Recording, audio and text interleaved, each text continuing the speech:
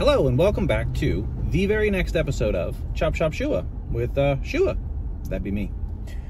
Today in the Chop Shop, we're actually not in the Chop Shop. I am not in my kitchen, not in the workshop. I'm in the car and I'm on the way to Franken Kitchen. Today is the very first episode of Franken Kitchen.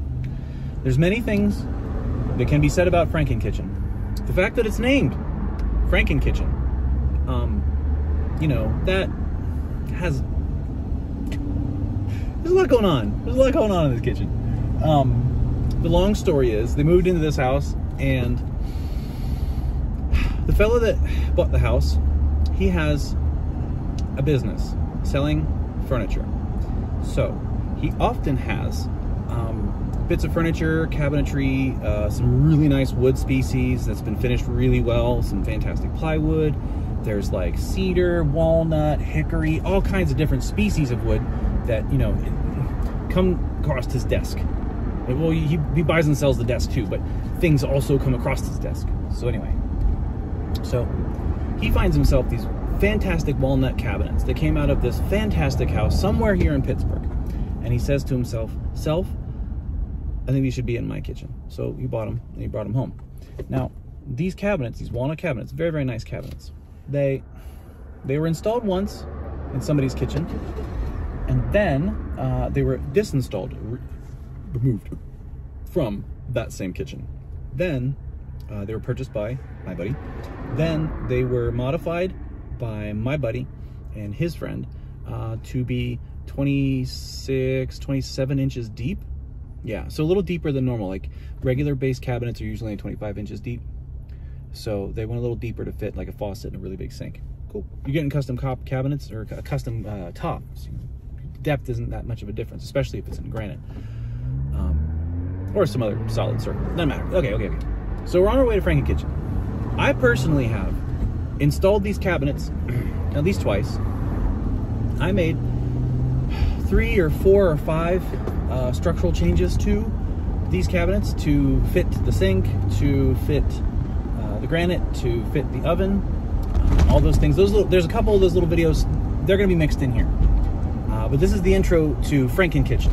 So the first thing from Franken Kitchen that I think I'm going to show you is this.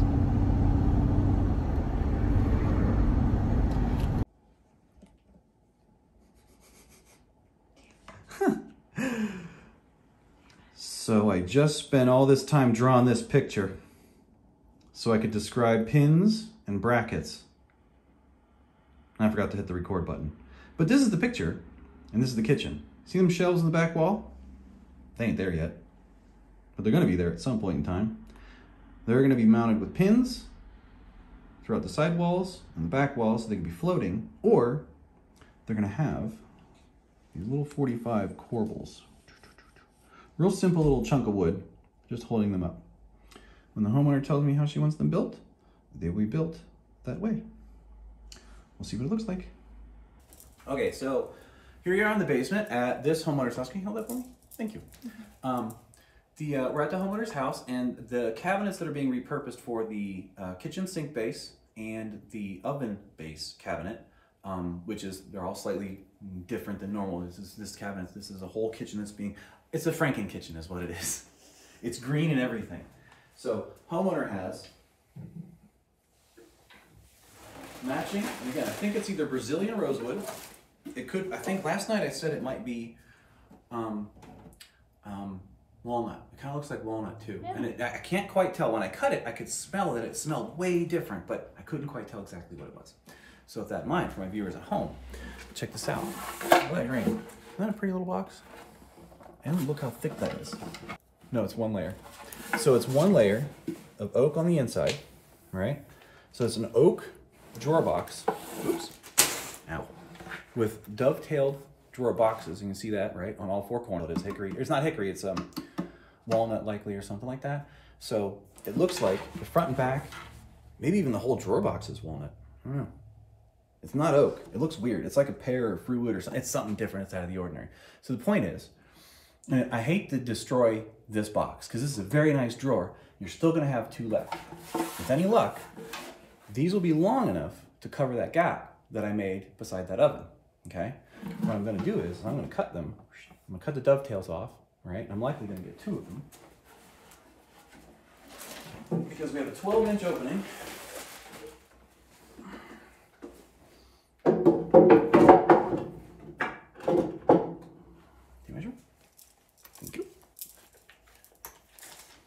So we have a 12-inch opening, that's 11-inch door, okay?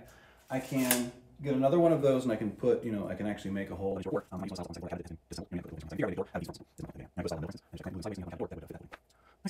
cut these, I try to do a door, right? The hardware sticker is, and this would be mounted to, so you can right? This would be mounted to a plastic, so this is back to this, it's like this, and back to this, like this. And this would be mounted to, you showed me the picture of that Reva shelf, right? This would be mounted to those little brackets that you said would be hitting on or banging on something. That part would back up to the front of this, and it slides like this, and then the back of it would be solid. Okay. Yeah? Yeah. There you go. That's the story behind that. Now that's, again, cabinet surgery and carpentry, and I don't know exactly what it's going to look like until I'm done. You know, I can draw you a picture and I can send it to you and then we can talk about it later. That's up to you. But it's going to be custom and it's going to be, again, I wish I didn't have to cut open these drawers, but that's where the wood is. Here we are in Franken Kitchen again. This is day 3 of reassemblage. Reassemblage. I don't know if that's a real word or not, but we're gonna pretend that it is. I'm just gonna go over real quick all the things that I did while you guys weren't here, as in like I was here. I don't know what you were doing. I was doing stuff here. So something like this. Uh-oh, come on, dude. Come on. You were sad. Don't be sad. I didn't walk away that long.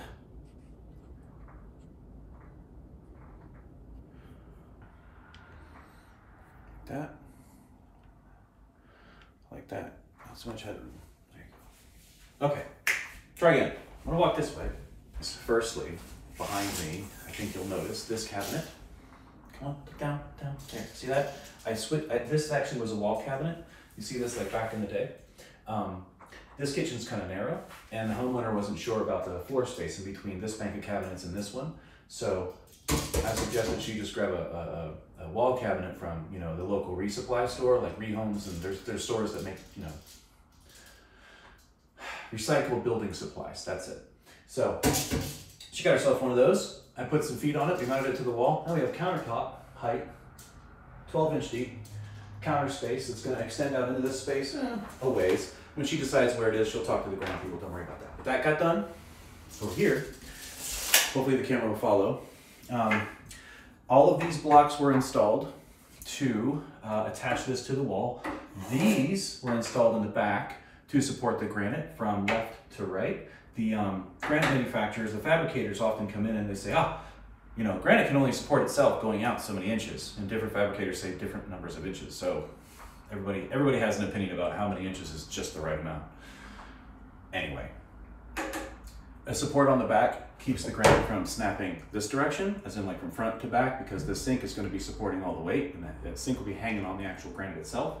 And then that support will actually support the granite from right to left, so it won't snap in the middle. Check this out.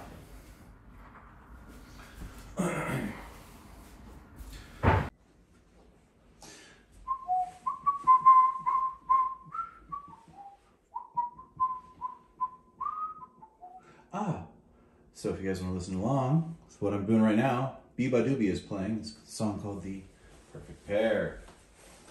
In my ear holes, I can't hear you, but you can hear me. Just the way I like it. So anyway, remember we talked, take 2. Okay. Do you remember, everybody, I was talking earlier about putting in a little metal support for this granite countertop?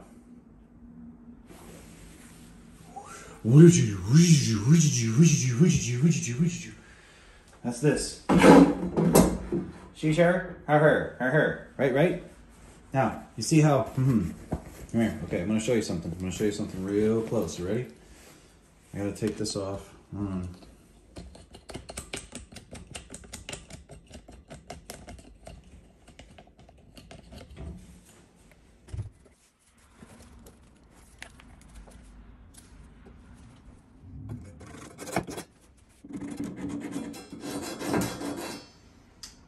going to do is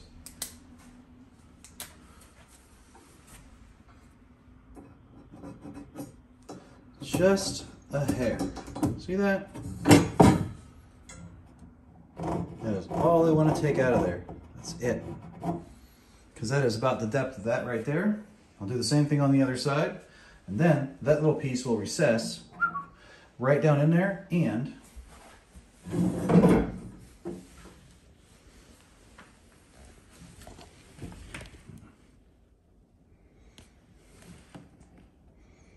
this is what I'm trying to avoid. This little bump. See that right there? Now, that's not a big deal. It really isn't. It's not that big. But when you have another piece of granite that's going to sit right on top of that, and then when you're sitting across the room, when you're sitting at the dining room table, guess what the only thing I ever see? It's that gap between the top of the cabinet and the granite. And if cabinets are at a level and there's stuff like this poking up, then they're going to have little shims sticking out to level out the granite in the future. So I take great pains whenever I have to put in these kind of supports to make sure that they are well below the level where they're supposed to be. Cheers. So I've done this before in other kitchens, and it's usually in higher end kitchens like this one. There's this sink is unbelievably heavy. It's such a thick gauge stainless steel, it's crazy. So because this is such a heavy sink and it's so wide, and this cabinet has been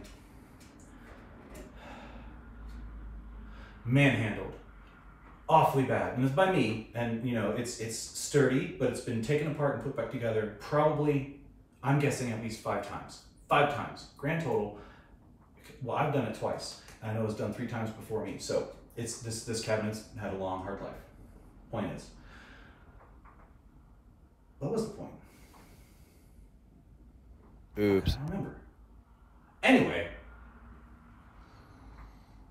here's what I was pointing out. Let's see if the camera will pick it up. You ready?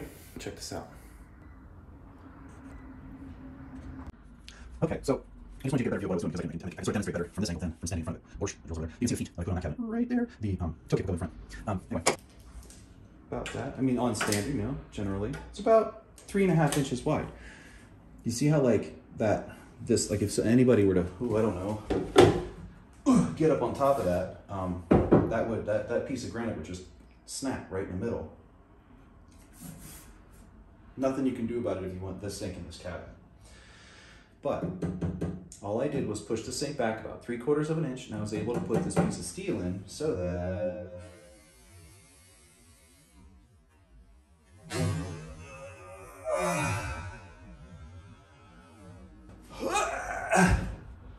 it won't go anywhere. I'm not playing. I'm not going on the middle style. I'm hanging on this metal part here. So anyway, that's not going anywhere.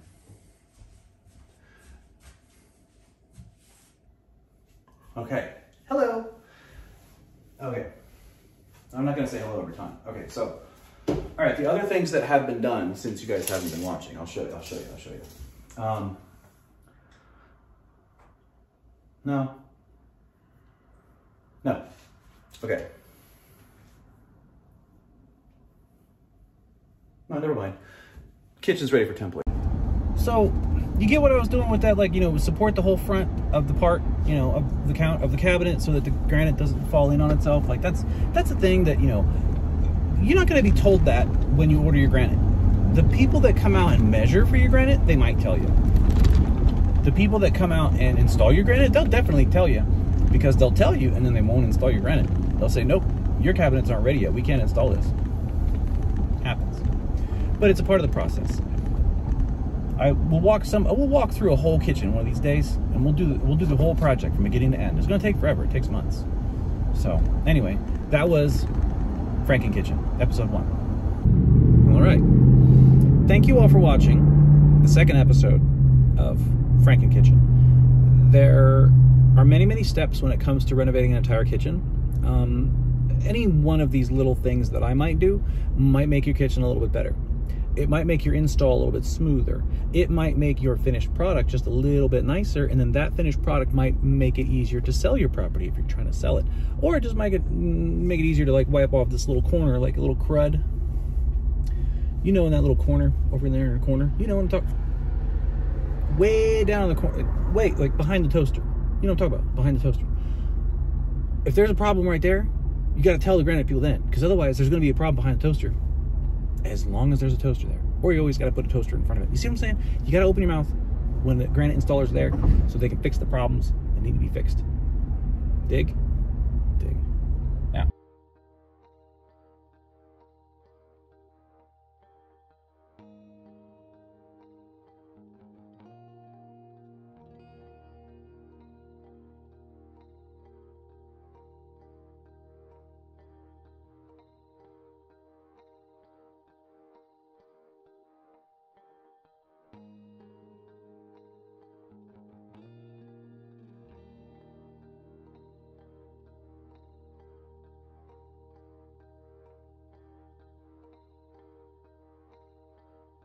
I really do appreciate you clicking. Please watch the next one. I'm not going to ask for you to subscribe yet.